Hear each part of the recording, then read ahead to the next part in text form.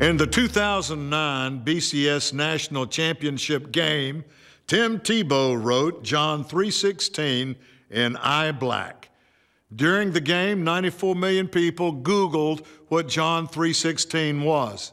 In case you don't know, it is a Bible verse that says, "For God so loved the world that he gave his only begotten Son, that whosoever believeth in him should not perish, but have everlasting life." One of the reasons why this verse matters is because you are a part of the world Jesus came to save. He valued you so much that he died to give you everlasting life. If you want to learn more about how much God loves you, join us for our Easter service this weekend at Living Word. I'm Mac Hammond. This is the Winter's Minute.